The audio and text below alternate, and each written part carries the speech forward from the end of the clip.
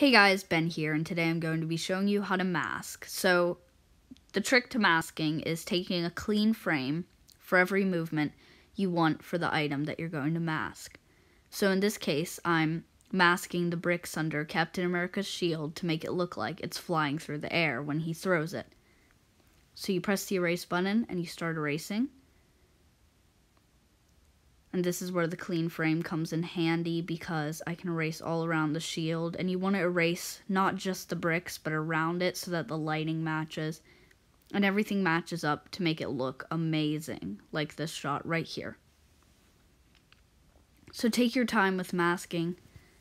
And if you accidentally erase a bit of the shield, add some back with the plus eraser. And that'll add back the bit that I erased right there, and it'll make the shield look like it's flying through the air.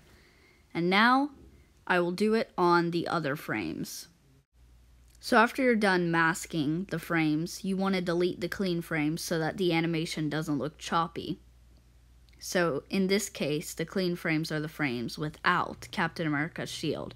So I'm going to delete the clean frames. And now the animation is finished, and Captain America's shield flies through the air seamlessly. So, thank you guys so much for watching, and I hope you enjoyed this tutorial. I hope it was beneficial to your animation, and I hope you learned something. Until next time, this has been Ben from Ben's Brickz in Motion, and I bid you farewell. Bye!